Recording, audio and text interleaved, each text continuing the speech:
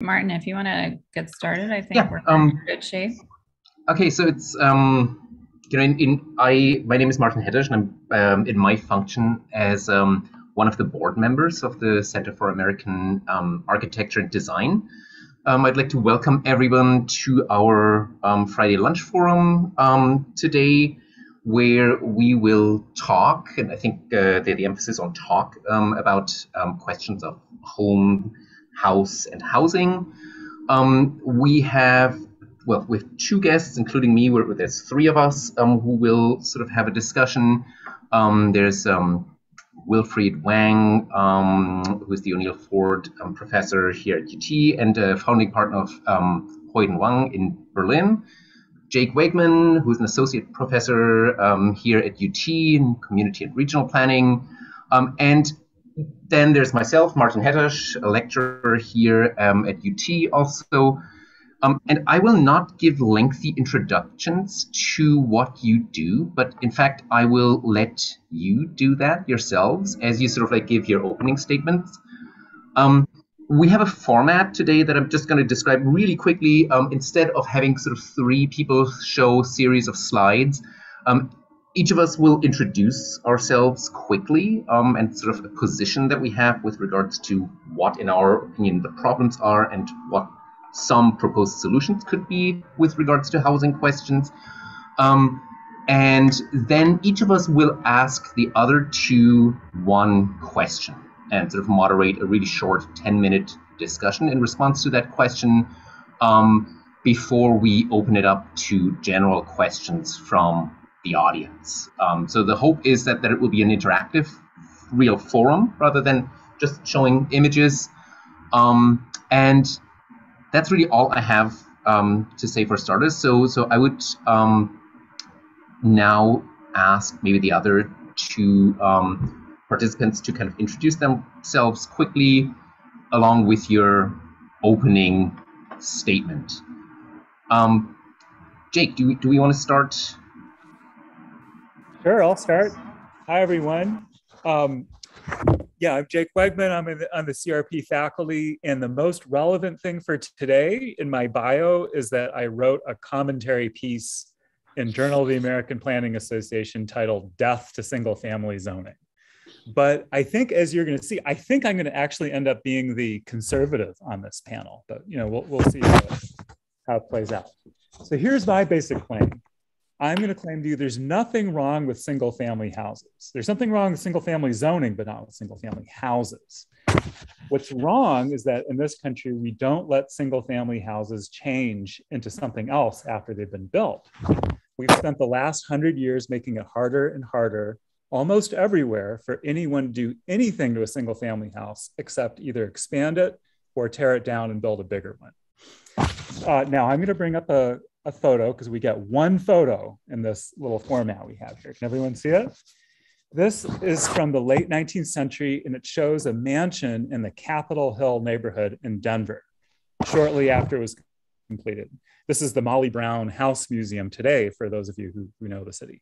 I used to live 2 blocks away. If Capitol Hill were being built today, I can imagine the critiques that people in planning or in other disciplines would have of it. It would be criticized for being an exclusionary suburban enclave for the wealthy, sort of the Westlake Hills of the 1890s. You could see these giant brick and stone mansions as excessive, even garish. And my goodness, those trees, they look like popsicle sticks, so ecologically out of place on the semi-arid high plains of Colorado.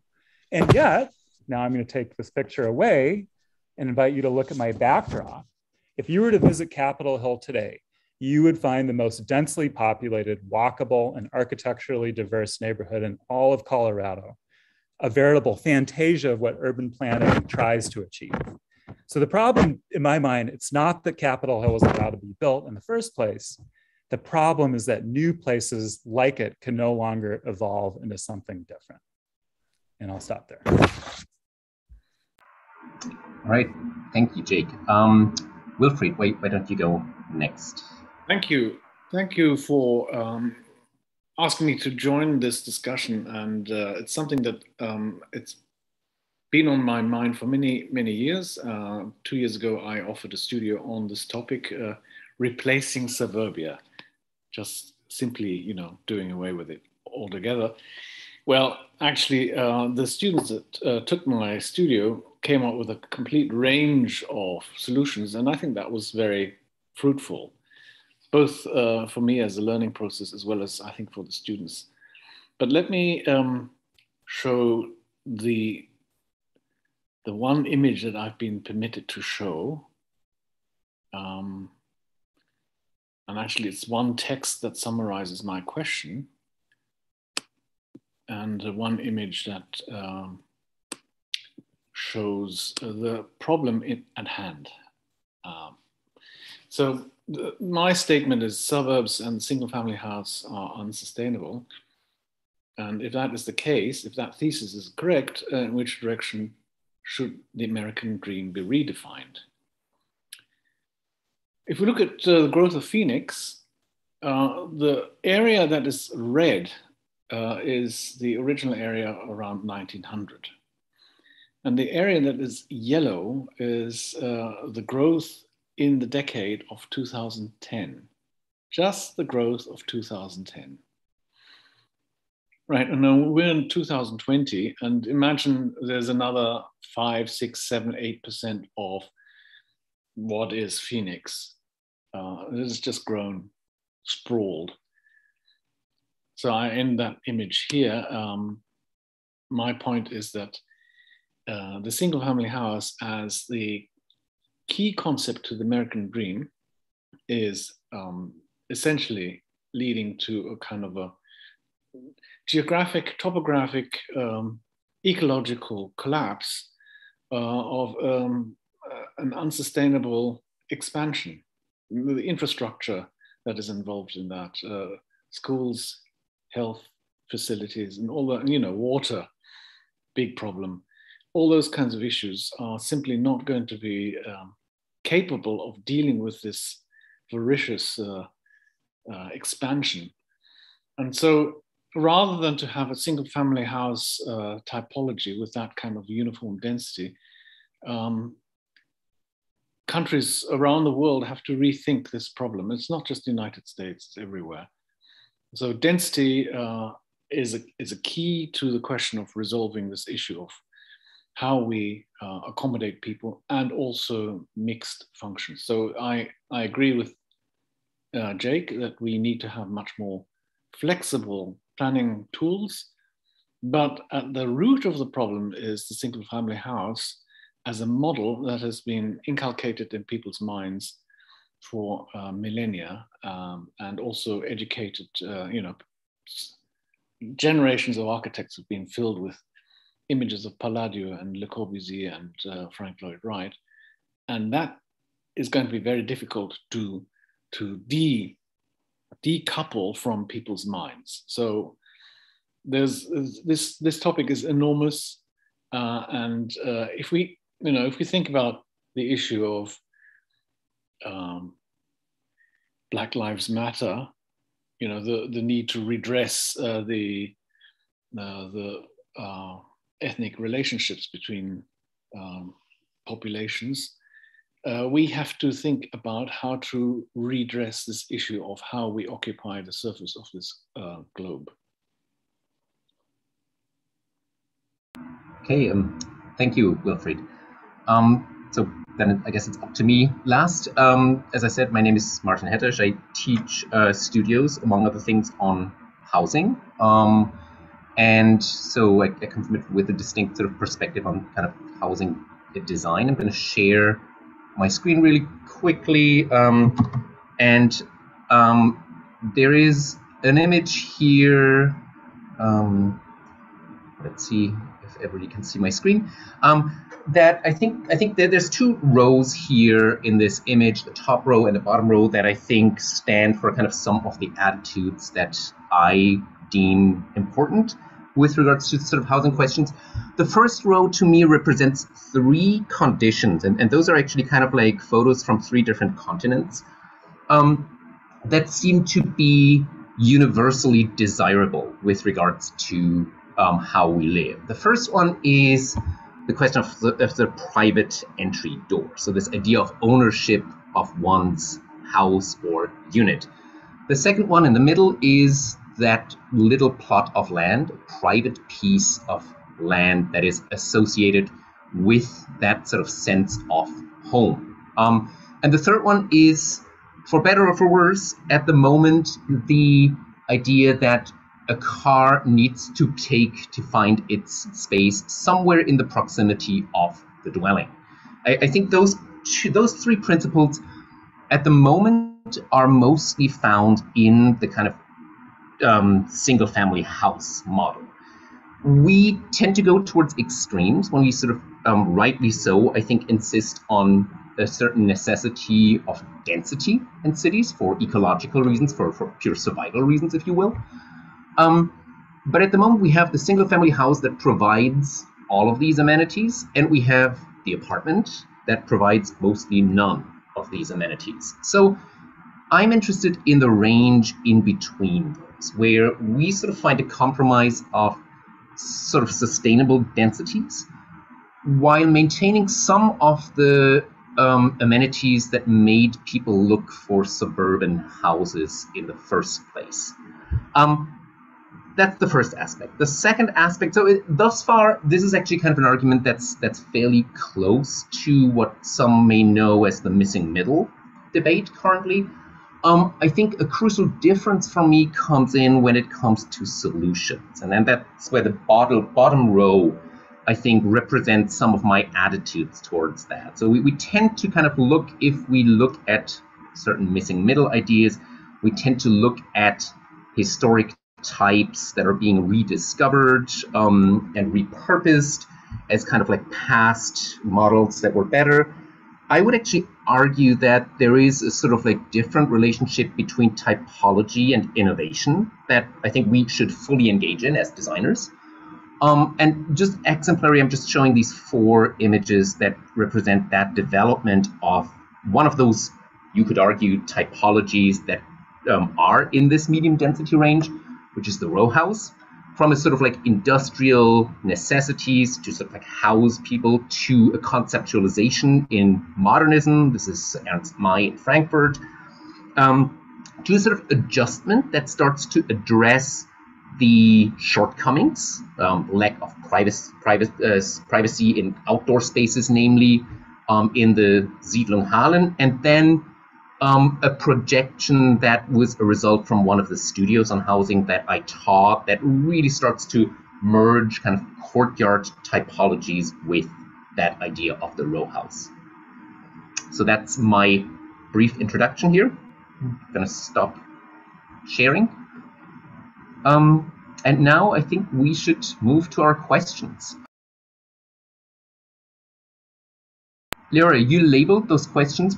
I think one was Wilfried's question, if I'm not mistaken. So let's start there, and Wilfried can sort of ask your question to the both of us. Well, I think that, I mean, Martin, you cheated quite a bit because it was one image and you had number. But as I say, it's fine. I don't think it's just a question of typology. I think if you are looking at the interrelation between mobility and the area, surface area covered, you will get a closer picture of the reality that the impact of a single family house has. I have no problems with the research in typologies, but I think that one of the issues that greenwashing is clearly leaving out is what are the other connections, right? And mobility is certainly one big topic. And if you've got a big sprawl, then you need to deal with that. And how do you address that issue, mobility and infrastructure?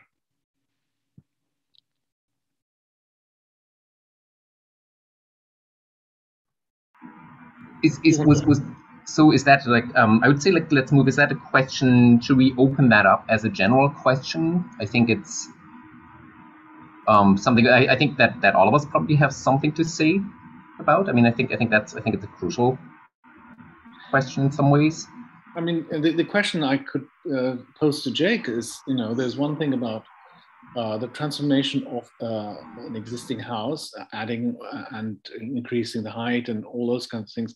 Most houses aren't destined or can't cope with that because their construction system doesn't take more weight. It's not easily transformable. The balloon frame is not particularly malleable. I'd say that you start cutting out whole sides, etc. So the issue is not so much that we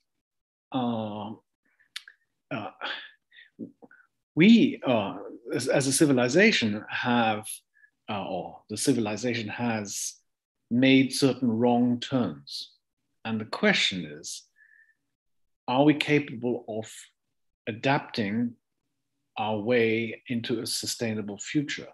And I don't think the simple, I don't think you can just reform suburbia. I don't think that that's the path.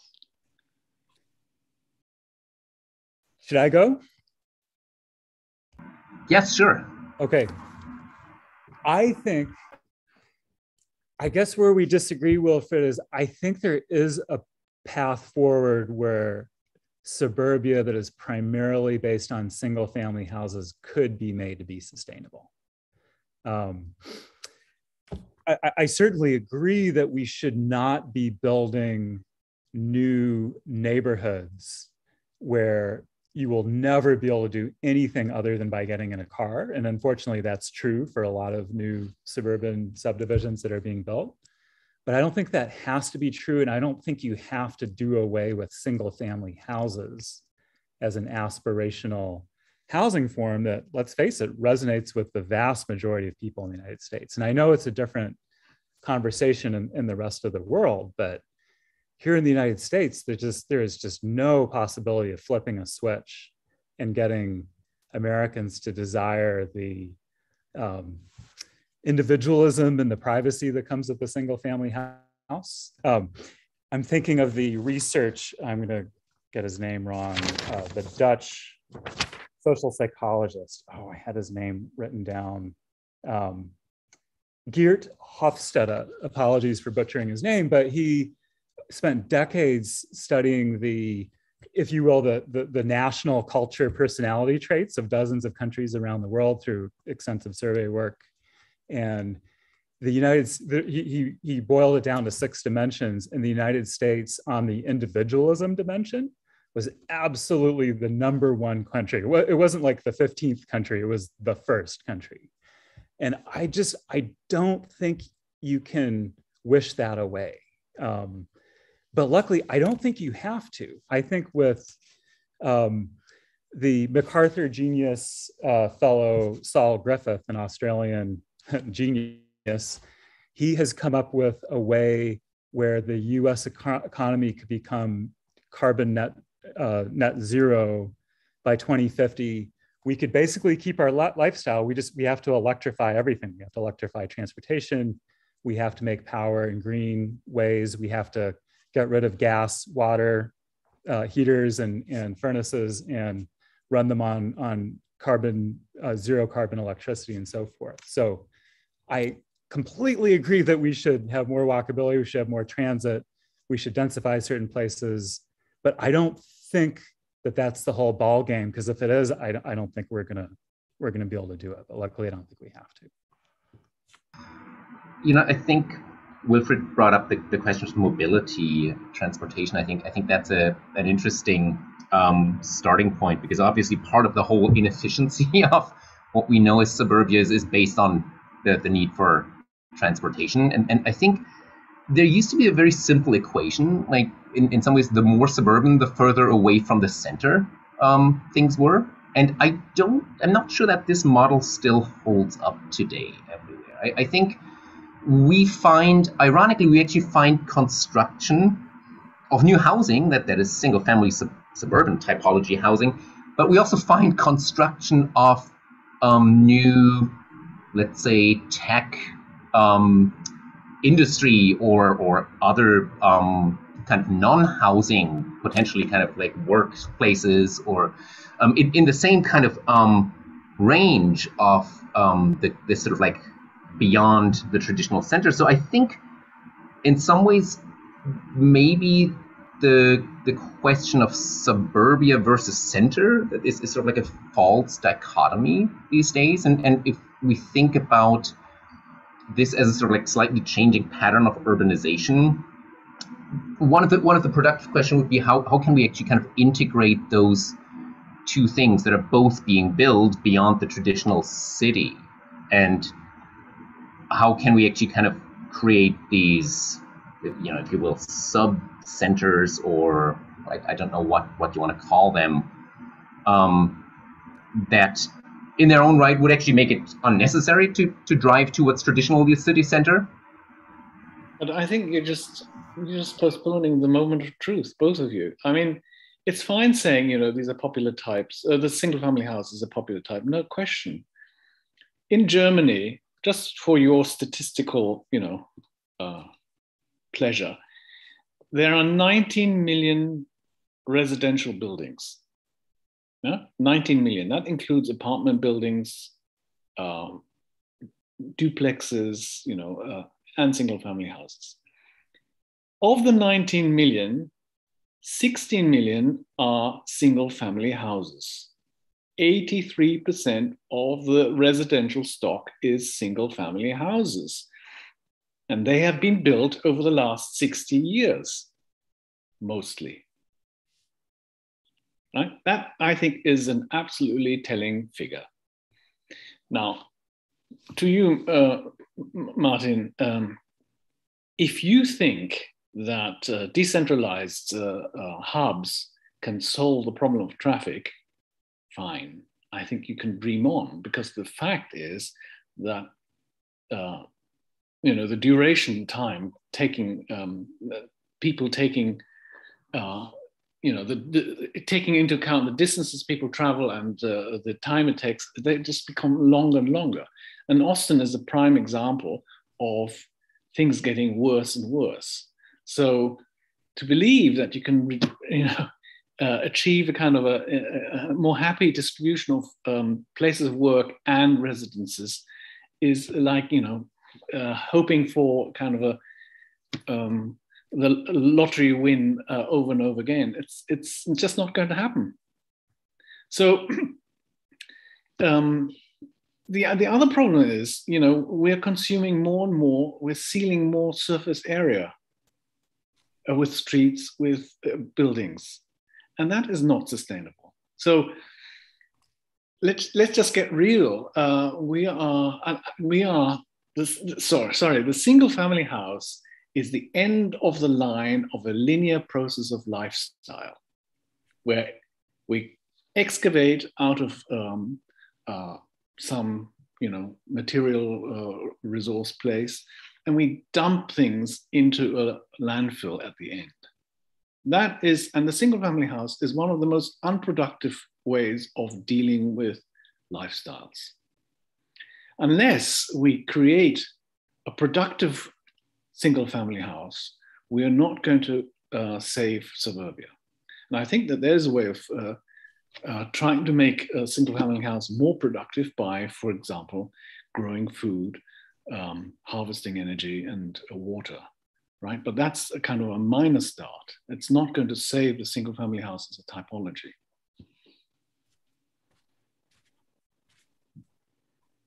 You want to go ahead, Martin? Yeah, I'm wondering, you know, we all had sort of like these questions that we had that we're sort of like already kind of deviating from in some ways. So I'm just curious whether we should sort of like go back to those questions in some ways. Let's go to the next question. Because I think in some ways, you know, I see Wilfried's question, or sort of what we're talking about may actually tie into your question, Wilfried, that you had up in the beginning, right? Like where would the what you call the American dream, where would that have to go? In what direction would that have to be modified? So I think that's maybe sort of a question that in some cases dovetails with what we're talking about when you talk about, like, okay, more productive single family houses, as I understand, that give back to the environment, I guess, to the community, to the environment, to sustainable things, I think, as one possibility. So, I feel like let's sort of take that on as a question, because I do think that the American dream, and I stumbled across that in your question. It's a bit problematic, because the American dream is so tied into, well, first of all, I would question whether that still exists as a unified ideal. Second, I would say historically it's very much tied to the land grab of staking your claim in what used to be a communal territory. So you could say that that's flawed from the beginning. But on the other hand, I would agree with Jake in that, like, ultimately, however flawed it is, it seems to be one of the major identification functions with the dwelling, right? Like that, what I said, like your private door, your private patio, your private, like, ideally, I want to be able to walk around my house as far as possible. So, I mean, I live in an apartment, right? I have my private door. I have a private loggia, balcony. And for me, that's enough. There are families living in this house. There are 44 apartments in this building. And there are families with kids living in this. All throughout Berlin, there are families living inside these apartments. I think I need to ask my question, because I think this directly relates. If you both don't mind, how about I ask my question, then you respond directly? Does that sound good? Okay, my question is it possible to convince Americans that raising children in an apartment is an aspirational lifestyle anywhere other than New York City, the great exception, Honolulu, and maybe a few other tiny pockets in the United States? And if so, if you do think it's possible, how do you convince people that it should be aspirational? Well, but I'm going to let that question pass right to Wilfried, I think. I think you're raising a very good question. And if you look at the housing typology in Austin, there are a lot of apartment blocks where families are just doing that, right? These cruciform apartment blocks with throughways, surrounded by parking areas. They are apartment buildings where families are raising their children. Oh, there's hardly any. But I meant aspirational, though. As an aspirational. I'm not denying the fact that there's an aspiration, and of course, the aspiration is cultivated by a huge industry, a cultural industry on the one hand, and the building industry and the finance industry, and on the other hand, and a car industry, right? So let's not ignore those kinds of interests that are at play. And anybody like me who goes out in public and says single-family houses should no longer be permitted, they're just going to get shot in places like Texas, right? So that's honestly anywhere in the United States. It's not just anywhere in the United States, probably even in Germany. And the question is, if you just continue, both Martin and Jake, if you just continue to say, oh, well, it is a popular thing, yeah, and people like it and people aspire to it, and therefore it's okay. No, it's not okay. And so the question is, do we have the capacity to re-educate people? I use that word. I know it's very laden, but I'm afraid there's no alternative, right? Because unless we improve the capacity of the single-family house to contribute not just to the community and the environment, but to the users themselves, we're not going to get out of this problem of an unsustainable lifestyle. And can you talk a little bit more about how exactly it's unsustainable?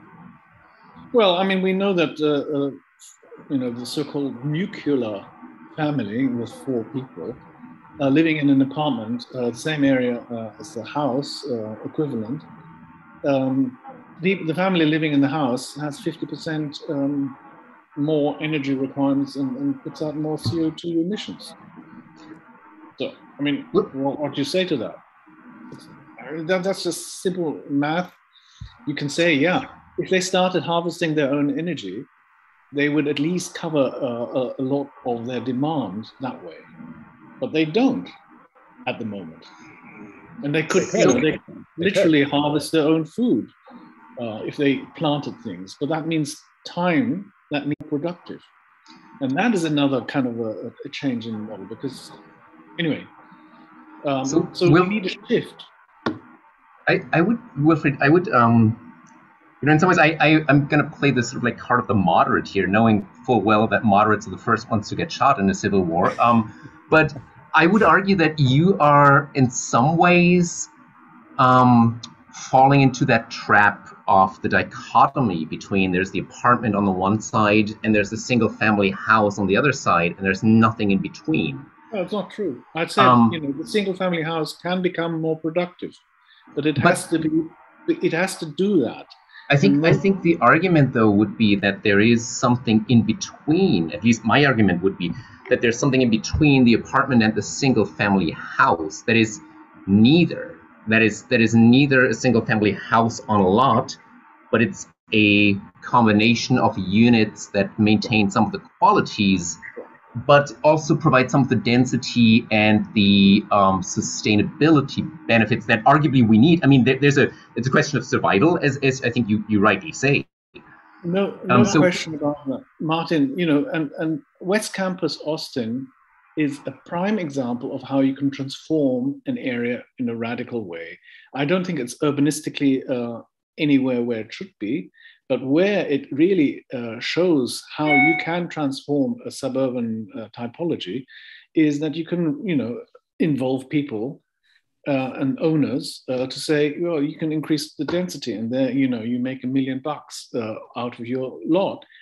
The point is, there are tools that enable suburbia to be developed in a kind of maybe too radical way in West Campus, but it's a kind of a transformation that Jake is in principle arguing for, right? And he pointed to the image in his background in the first few minutes of how a neighborhood has transformed from the single family house to, a row house typology. So all these things can happen.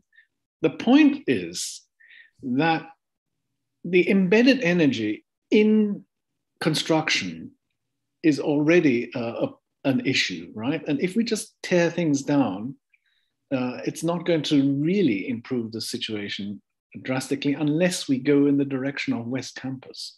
And that, is not necessarily a solution for all of suburbia. Right. So what I'm saying is, Martin, you're talking about your conception is new build. My argument is that we have to stop building single family houses. We have to densify existing fabric as far as we can, and we have to develop, solutions for the kinds of typologies that you've been speaking about at the beginning of your presentation. I think so.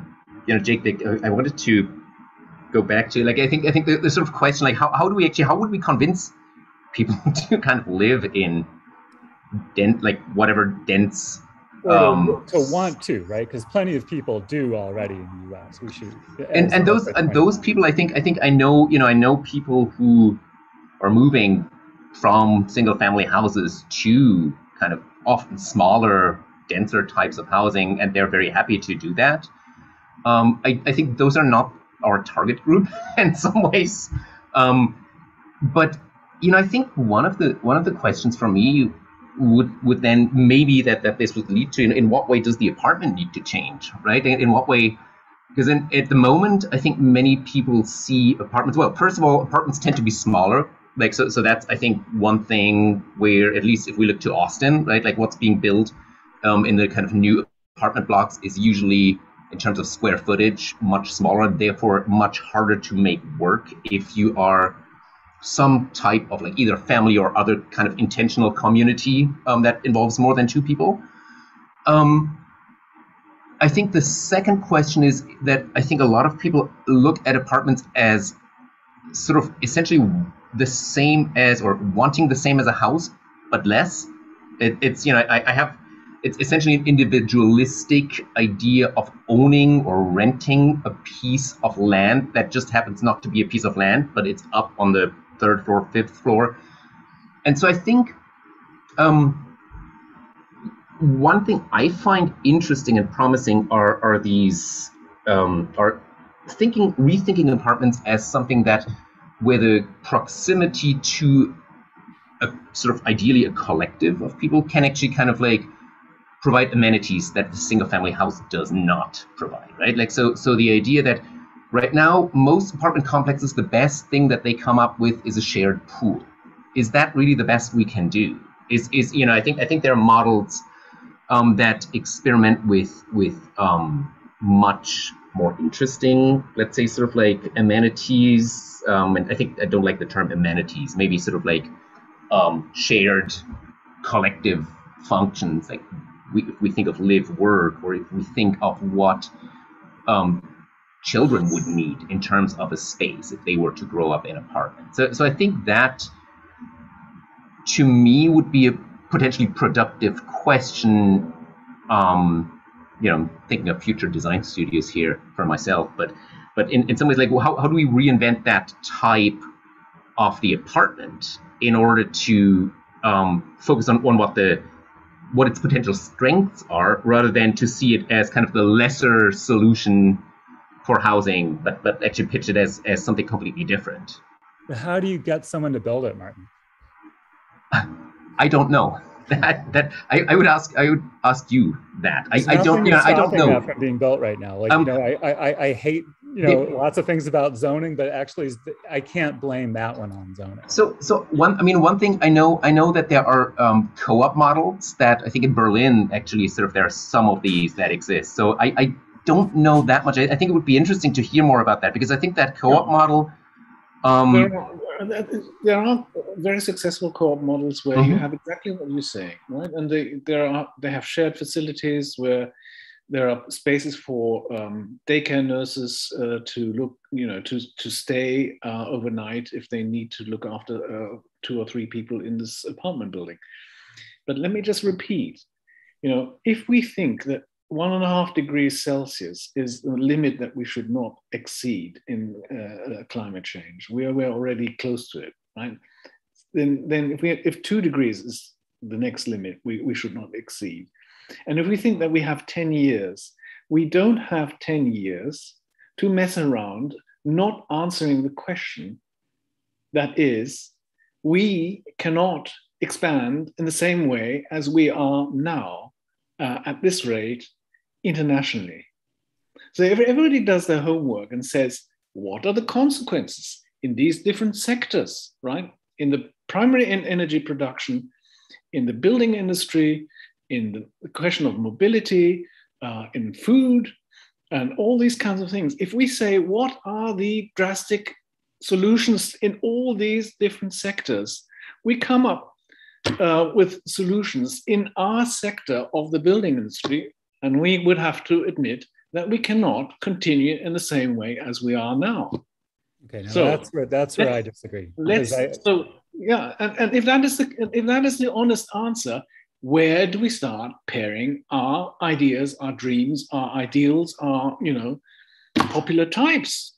I think we might be disagreeing about timescales, because I think if keeping it below 2 degrees Celsius depends on convincing Americans and people in other countries that all new single family house construction must be halted by 2031, then I think we might as well just pack up our tent and go home. That's not, okay. I don't think that, but luckily, in my opinion, that doesn't, our survival, I don't think depends on that. I think there's so many other things that we can do that are going to help so much. Air capture and electrifying vehicles. And I think we have to work on promoting urbanism and, maybe family living in apartments, but I think that's a 30 to 50 year project. I don't think it's a 10-year project. Jake, I don't want to, it's politically possible. Jake, I don't want to preclude the possibility of innovation, right? Of sucking CO2 out of the atmosphere and all those kinds of things. I just don't think that at the rate at which we're going, that we're still in the process of self-deception. You know, I mean, we're deceiving. Majority of people are deceiving themselves because they believe that there's some kind of solution around the corner. You know, people aren't changing their lifestyles because they're saying, oh, look, the Chinese are much, they're putting out many more CO2 tons a year than we, yeah, but wait a etc. minute. So but we have made some progress, though. That's the thing. We've, per capita emissions in the U.S. are okay. dropping now. Yeah, but you are still right at the top of the scale compared to per capita in China. It's moving in the right direction. Yeah. Maybe because I'm just looking at the time here, I guess. I wanted to just one quick follow-up question. I think that we have been straddling like with what's been sort of coming up, and that was actually kind of the question that I had in my back pocket, or half the question. Who, like, if we sort of like say, like, there are certain people that in order to kind of achieve those sustainability goals, because I think climate change is really sort of like the big pressure on us. Who would have to be involved in the conversation today in order to get any chance? Like, what are the sort of roles? Because I think to me, that's a big question mark. I feel we look at, architects do their thing, like planners do their thing, and kind of zoning is another thing. So I think in some ways, like, I'm just curious on your opinions of how or who would have to be involved in that conversation, let's say. Well, I mean, the academia has to be involved. If we look at ourselves and if you look at this discussion, right, we are not really moving the dial in any direction at the stage, right? Because I would presume that the majority of people listening to this discussion share your points of view, Jake and Martin, right? And they do not share my point of view, or maybe there are one or two, but I would say, and it's no different in the general population. So my sense of being able to convince people is no, zero chance, absolutely not. And so, fly around the globe, drive, the next SUV, buy another one, complete your fleet so that you have your typical 3 per family. It's not going to happen. So if it's not going to happen, then what do? We do what happens in New Orleans. We build higher dams, right? I mean, it's just the ridiculousness is just outrageous. And my sense is we just have to accept that climate is changing and that it's going to get hotter, and those people who have the money will build more, AC units. How about I give a quick response, and then can I suggest that maybe we move on to Q&A and general discussion pretty soon? Okay. I divide the problem into 2. So like the first bucket is convincing people in existing single family neighborhoods that they should allow them to change somewhat. And I think our professions actually have relatively a small role in that because it's just a political fight. No one wants their neighborhood to change. And it's not only rich white people who don't want their neighborhoods to change. No one wants their neighborhood to change. So I think that's a tough political conversation. There is starting to be some headway in some places. Minneapolis ended single family zoning, for example. On the other part of it, to me, is building new, large scale communities. And that's where I think architects and planners have an enormous role to play, because they've got to come up with something that's so awesome and so new and different that people love, that it'll entice them to choose that instead of the American dream as it's been packaged. And I think there's all kinds of ways to do that. There's this hunger for a life that's more green, that's not so based on a car, that is walkable, that is communal, that is, you run into diverse people and all those sorts of things. So I think there's a big role there. Okay, I would suggest like we move on to opening it up to some participants' question. just saw Alex raise her hand. So to get at least a couple of questions in here. Sorry. Can I go ahead? Yeah? Yeah, sure. Yeah, you can hear me. Sorry, I'm on my phone because my internet doesn't work here, but thanks for your conversation. I did miss a little bit at the beginning because of the studio, but so maybe you talked about it, but I was wondering when Jake was talking about his second question about the new developments, somehow one figure that to me is missing in this conversation is the figure of the investor, of not the person who is actually looking at how to best satisfy even the needs or desires of the people who are going to be living in these places, but the person who is thinking about how to best speculate on that project, right? And I wonder whether this is not really a very important, area to look into, because from my experience, very often when I witness these conversations of people who are potentially interested in investing in housing, and it's of course an incredibly important, way to speculate, unfortunately. The conversations I hear is like, well, I can only afford to build a single family home.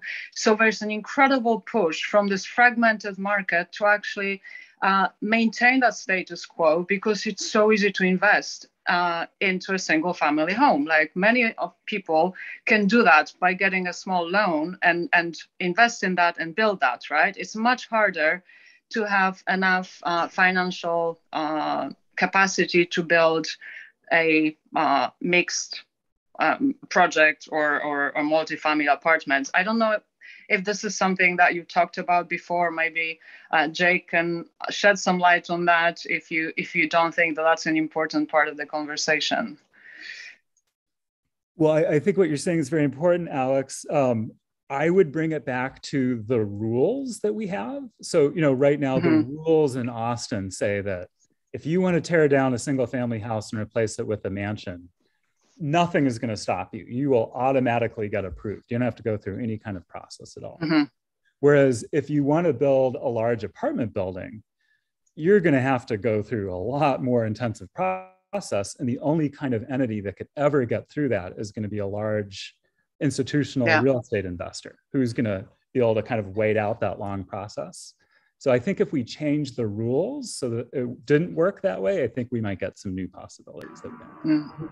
What seems ironic to me, kind of looking at this with not half the knowledge that Jake has on kind of the inner workings, is that we find new land being developed by the square mile. If you go to the eastern edge of Austin, between Austin and Manor, and yet what is being developed is something that looks essentially like a lot of single family houses that all look the same by the same developer. And so to me, as maybe a naive architect who doesn't really know that much about how these things come to be, there's a tremendous chance of actually doing things better, because there is a huge volume that's being built there, right? So I think that to me would be a question, like how do we get somebody, how could that make economic sense for somebody who invests in that pile of land development at the same time?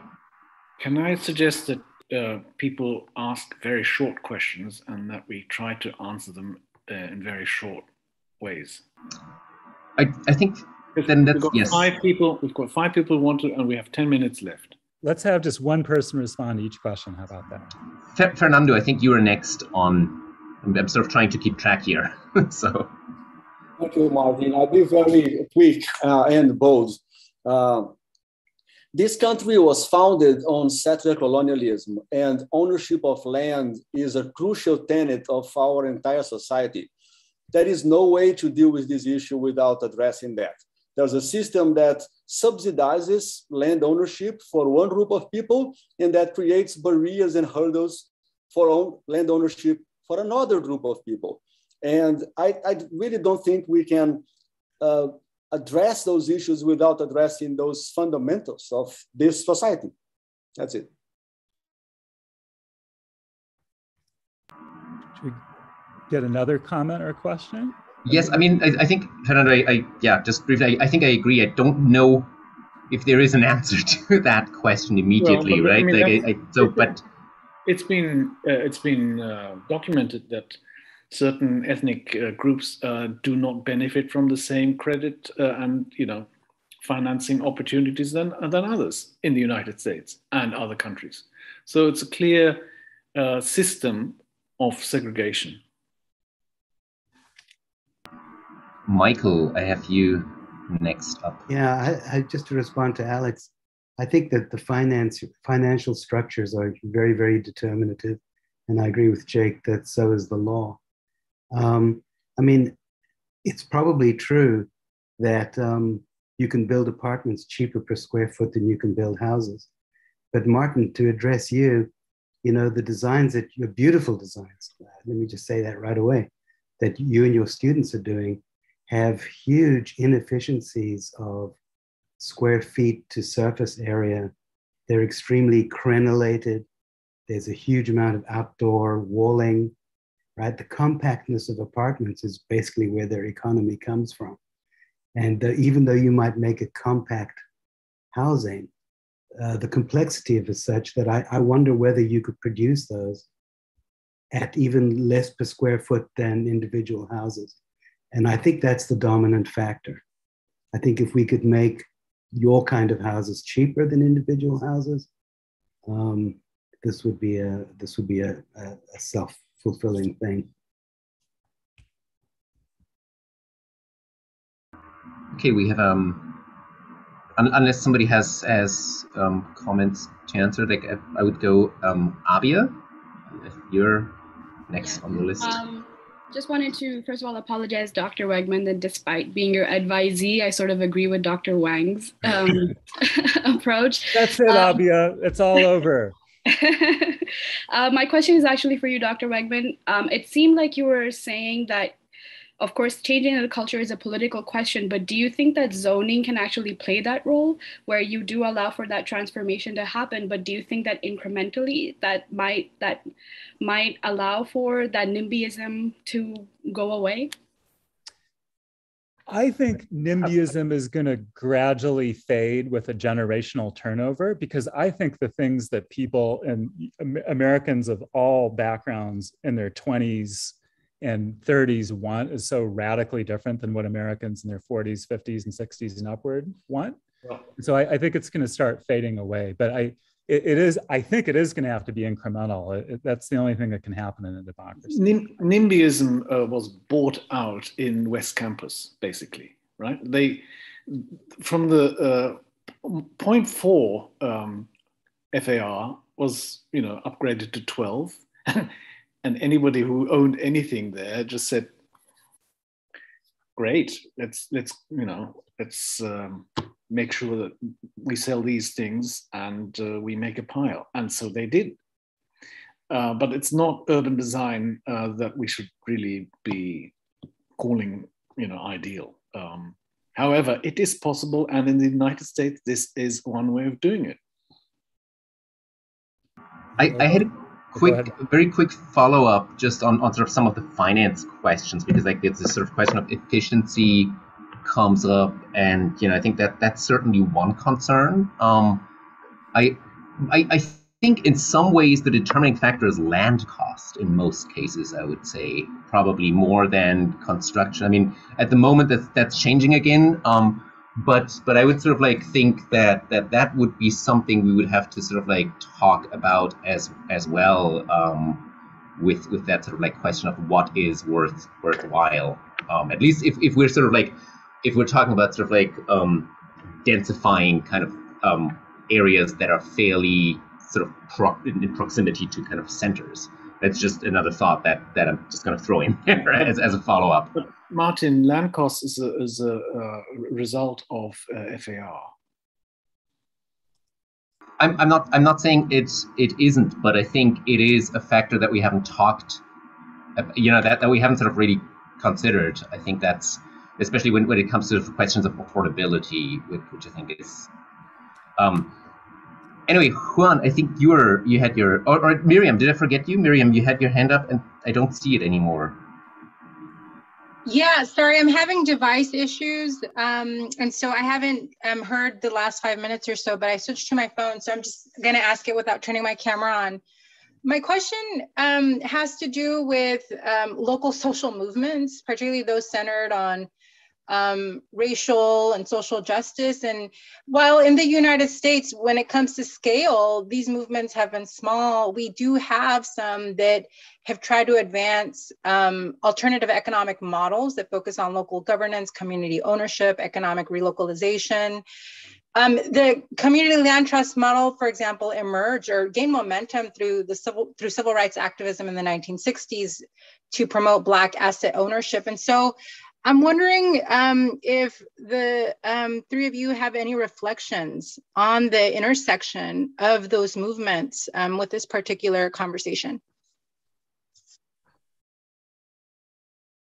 I mean, I think it's globally speaking, the cooperative system does work, and in cities like Berlin, these have been, they've been quite successful. But they will only provide a fraction of the required demand, the demanded units. And so unless there is a strong political support that will pave the way for, finance that is easier to get hold of than the normal channels, you're not going to get a real push in that direction. And then, the next question is land. Yeah, my off the cuff take on that is I'm all for it. Let a thousand flowers bloom. But I also think that the hunger in the United States for the front door that Martin was talking about, and with free and clear ownership and total control over a piece of land, I think is very strong. And I think that's going to be, I don't see that changing as the aspiration among almost all social, racial, ethnic, and other groups in the United States. That's my flippant response. Okay, Juan, I think you're next, and then. Okay, thank you. And just like Alex, I had studio, and by the time I was able to join, I joined a little late, but I caught. I think Wilfred was the one speaking when I joined it, and I know that this is. Well, I'm sorry, I missed the first part, but I got the heart of the discussion, and I just wanted to make a couple of comments. I mean, I agree with Jake that sometimes in architecture school, we think that, and I think it's good for us to have these aspirational goals about how our profession can really change society in ways that, to me, sometimes it feels a little almost naive, in the sense that I think that a lot of the issues that we're dealing with are so complex and so large that it's not a design issue. I mean, I think that I think Jake's mentioned it at some point, is very political, is very, a lot of the things that we think that we will solve, like if the cities were denser, everything would be better. I think is not something that I buy easily into, because I know that sometimes people think that cities will be less racist if they're this way or that way, when in reality, racism is people's will, not they can find ways to be racist in very dense cities, in very low density cities. You can have crime in low density cities, in high density cities. You can have poverty in high density cities, in low density cities. So sometimes we make this infer this kind of automatic sense of what will give us, and many times the results are not there. In terms of the cities that have embraced some of those approaches. So as many of you know, I was born in Barcelona, I grew up in Madrid. So I come from a world that is very different than Austin, in the sense that I didn't own a car or lived in a house until I moved to Austin. But when I moved to Austin, I had to do that because that's the way the city is. So I think that that's another aspect that I want to emphasize, that when Wilfred talks about these general statesmen, I think it's very easy to forget the incredibly culturally different places that we're talking about when we're talking about places. And it's very, very important that we take them into consideration, because it's not the same. I don't pretend Austin to be like Madrid, and I don't pretend Madrid be like Austin. I enjoy them for what they are. I know they're different. I enjoy them the same way, and I live very differently in one place than another. but I'm very aware that they're very different. And therefore, I cannot assume that I can extrapolate what I think is from one place into the other automatically without all the realities. Most people in Spain have grown up in apartments. My grandparents grew up all in apartments. My parents grew up in apartments. I grew up in an apartment. Most Americans didn't grow up in apartments. They grew up in single family houses. Their kids grew up in single family houses. The kids of their kids is very, it's almost scary to think that we can all of a sudden come and pretend that we're going to impose this view that is coming from a very learned academic world that is telling people what they should do. And I think that especially Wilfred, and I'm going to be very direct about the fact that you have been commuting to Texas for 20 something years. You probably have the highest polluting carbon footprint in the entire world in terms of what you have been doing for 20. I mean, I would remind that if 1% of the people in the world had done what you had done in the last 20 years, the levels of greenhouse emissions will be like off the charts. So I think that's a reality that is important to acknowledge, that you cannot just put all the pressure in one thing and not think about transportation, food production, and who is delivering the message. It's very hard not to think about that reality, Wilfred, when you think about you telling people what to do, when you have done and continue to do one of the things that is probably the most unsustainable of all the things, all the infrastructure that gets you from Berlin, from your apartment in Berlin to your apartment in Austin, it doesn't count because you come and you tell people what to do here and you go back to your apartment in Berlin. It's not easy to accept that these grand announcements that tell people what to do come from very contradictory, not only from the European world in general that have caused most of the problems and now are leading the solutions because they have more wealth to address the challenges and tell other countries in the world what they should not do after they have done it and accumulated a lot of wealth that allows them now to have more advanced solutions to the problems. Is very, very problematic for me to face that without basically acknowledging all these other contradictions that come from who is delivering the message and this kind of almost authoritarian way of seeing how we're going to impose a view that is very, very scary for a lot of people for good reasons, because imagine like a family in the US that has kids go to school in bicycles, they live there, they have a house, they maybe go to a national park, maybe to go to Europe once, they taken a plane. Why would you tell them they cannot live that way? If they have solar panels, they can collect there are other solutions. They can be electric cars. You're saying people don't do electric panels. In my house here, I collect 65% of my electricity. I collect my water. People can work from home. There are many ways to think about how people have enjoyed the ability to be in nature and live differently. Do we need to all live like Hong Kong? Once you make it taller, why don't we make all the buildings 100-story tall? What do you end the reality of how dense should be? Is it based on your instinct or based on what is the criteria? Should we all live like all those crowded cities in China or I don't understand how we can make an argument that is very so grand in its an ambition without thinking that the specifics of each place and the gradual improvement is the only way that you can find a solution rather than this very grand imposition. So those are my comments.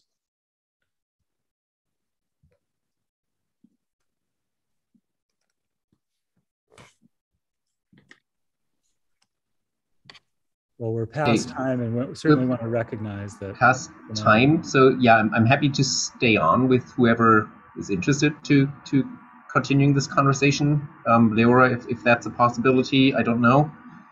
But also sort of officially. So thank you for everybody for participating before everybody trickles out. And I think it's a really interesting conversation for which I think an hour is vastly inadequate time frame. Well, if I may just say something in general, I think it's interesting that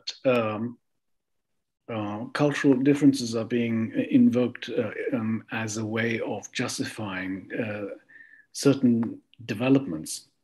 I mean, yes, you're quite right, Juan, that I have been leading a most incredibly unsustainable lifestyle, no question about it. But that doesn't diminish the logic of the situation that we're confronting. You can ridicule my lifestyle as a way of saying, you know, oh, I have no authority to speak in the way that I do. Fine, right? Then don't listen. Don't listen. Don't listen. Just don't listen. Mm-hmm. But there are just incontrovertible facts that are not mine. The problem is that suburbia is a dinosaur that has turned the development of settlement or settlement development into the wrong direction.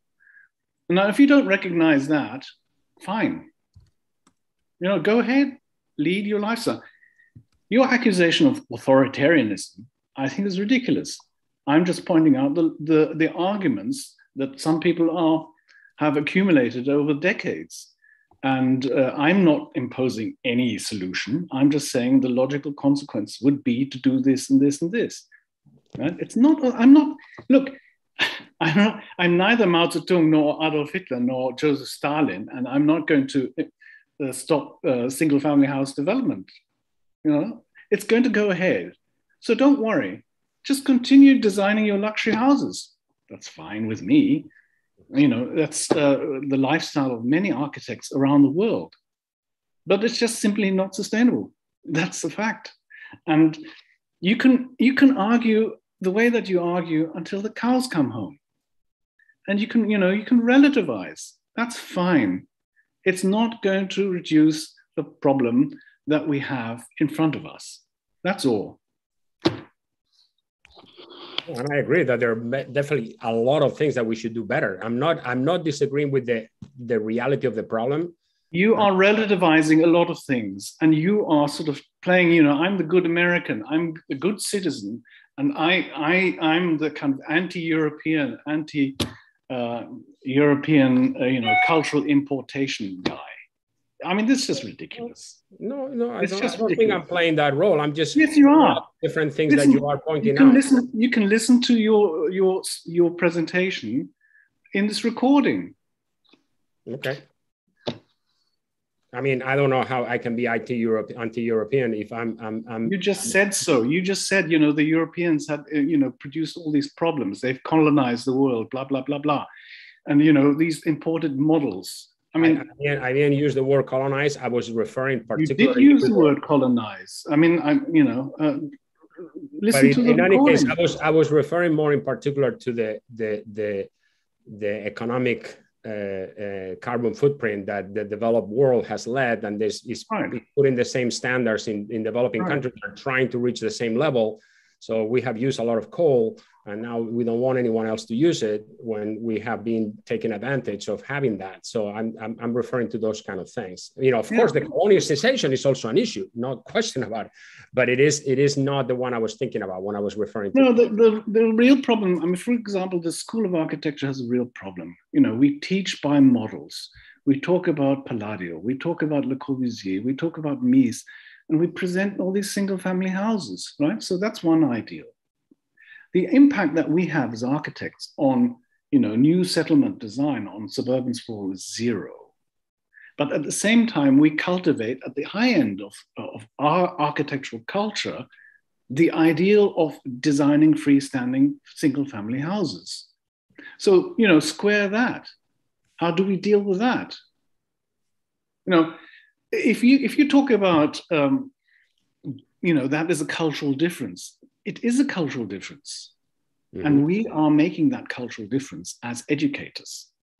So as opposed to teaching, you know, housing typologies or multifunctional residential and live-work units, which nobody's doing, then, you know, should we just go on and cultivate next generations of housing designs, you know, single-family house designers? Wilfred, I'm the last person to have done a single-family house in the studio because no one else was. I don't think there's a rash of single-family house design going on at us. No, I'm not saying I don't think that's true. I'm saying the history courses. Well, yeah. I actually also don't think that is necessarily. I think that it's a bit more nuanced, I would say, than Wilfried. How you're sort of building up I think, an enemy that doesn't really exist. I would say I think there's actually a lot of nuance there, and I would also say, trying to sort of like between those like extreme positions, I think there is maybe, and again, I'm sort of like the moderate here, and I'm going to get killed first, but I would say that there is, to your point, Wilfried, I mean, I get the sort of argument, but I would say that you're coming back a lot to the dichotomy of like, there's suburbia, that's the enemy, and then there's like density, and I think, I don't know if Juan was saying that. I'm not entirely sure. I think Juan was making a point that I feel maybe was inherently, as an argument, also a bit more nuanced, in that there are sort of like different models, and I think Martin,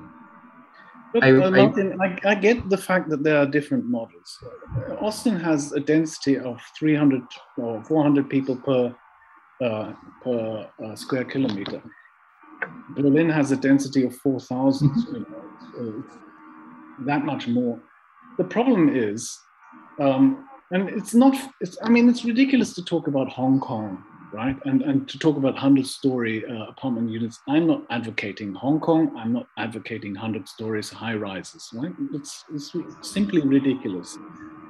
Yeah, I mean, you can always go off into extremes.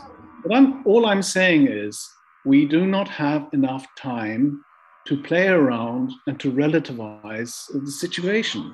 We have to take some really serious decisions. And I think it's great if your house harvests energy, Juan, making an important contribution. Every house should do that. What I'm saying is, single-family houses can make a contribution to a sustainable lifestyle if they become more productive. But at this rate, to continue sprawl and to neglect the productive capacity of the single-family house would be to say, just let's continue this lifestyle, and it's just not a solution.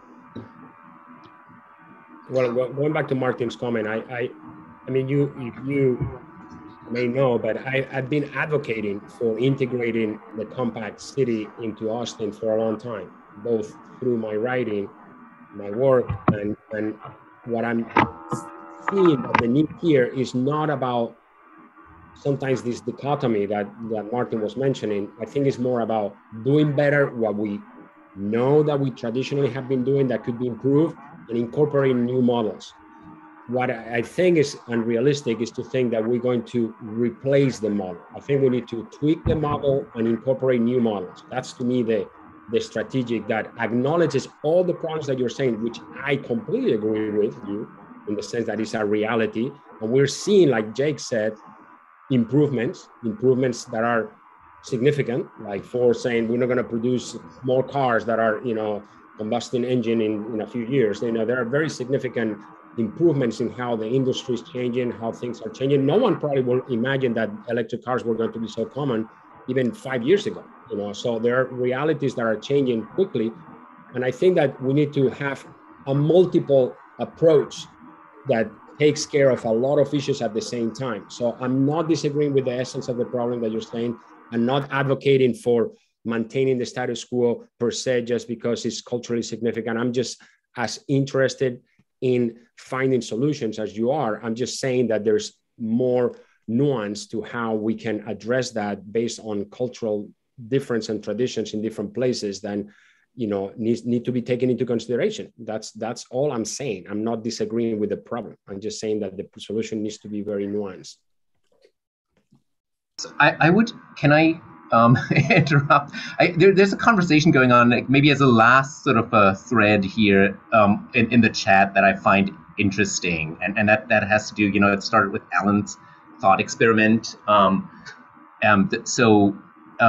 If the premise of not single-family housing was rolled into the incentives of the Biden administration's Build Back Better agenda, what would be required in legislation and follow-up policy? And so I think there's a conversation that has sort of like emerged from that in parallel a bit about the role of government and the role of sort of like public funding, I guess, for some of the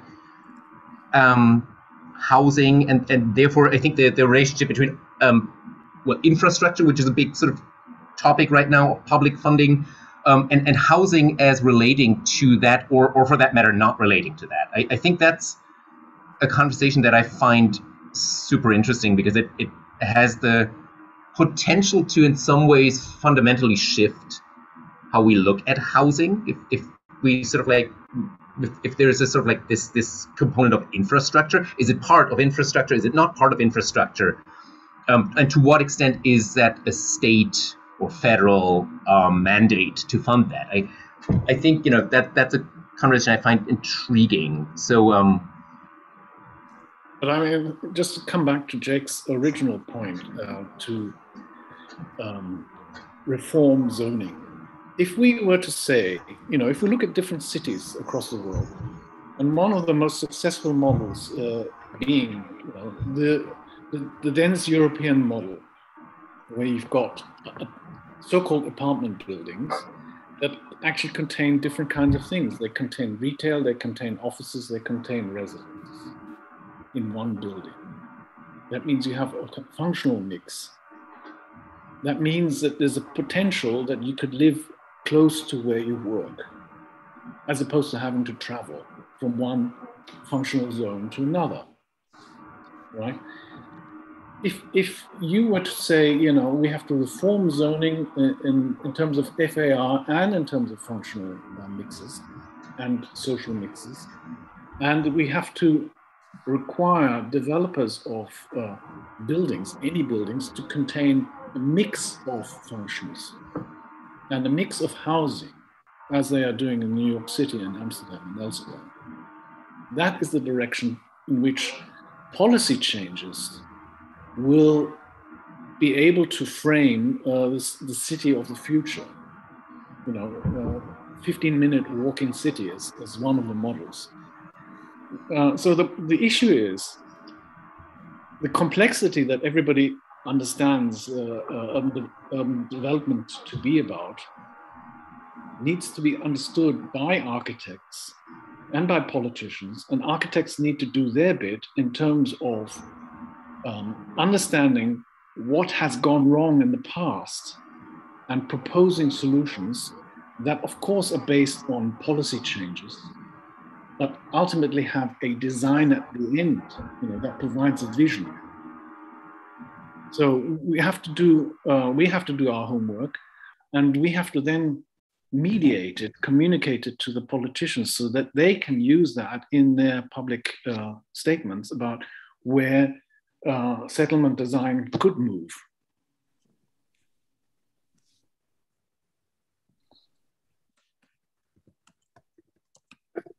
I'll make one last remark, picking up on that thread that Martin brought up, and, you know, by way of Alan, and then I got to go because I got to get some lunch or I'm going to kill over. But yeah, I don't think there is any way to fight for ending any more single-family construction. I don't see how that could happen in this country, but I do think we could fight for and make a really good case. We shouldn't be expanding freeways. We should never again. We have all the roads that we need in the United States. So and if we did that, if we succeeded in that, then that would have the effect of doing a lot of the things that we're all, you know, wanting in our different ways to happen. So I think, you know, this idea that Alan brought up of infrastructure is something to focus on, I think, is a very good way to think about it. Arguably, you would have to fund less road infrastructure if you funded better housing or better potential for developments that are, in some ways, not just housing. I think it maybe the mistake here is to think of a category of housing as just a sort of separate category, because it in some ways precludes that amount of sustainability that comes from live work, for example, typologies like that, or even the integration of retail to the extent that that's possible. I think that model, I mean, in my opinion, that model, and Wilfried, you mentioned that in Berlin, the apartment building, for example, or Paris, or wherever you take apartment buildings in Paris, they had like workshops in the back, and, you know, there was the pre-industrial, early industrial production going on in the same city fabric. And I think that is something to be looked at. But in my opinion, independent of density, right? Like, I mean, I think you need a certain density to sustain that. In my opinion, that's the biggest critique that I would have of development such as our own Austin Mueller development. Whether I like new urbanist architecture or not is secondary.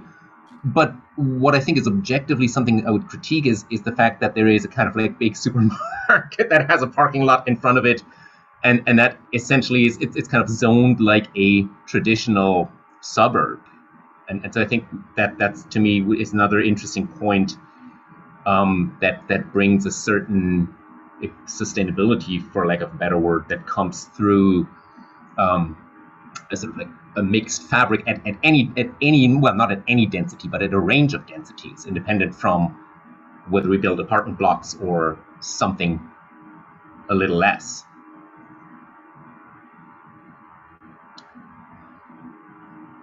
All right, I think everybody's ready for some lunch, probably. So thank you so much for staying like almost half an hour longer, everyone. I think it's a super interesting conversation that I would hope that we continue in one or the other format in the future, because I think it's extremely pertinent, and we're sort of like at the heart of it right here. Thank you.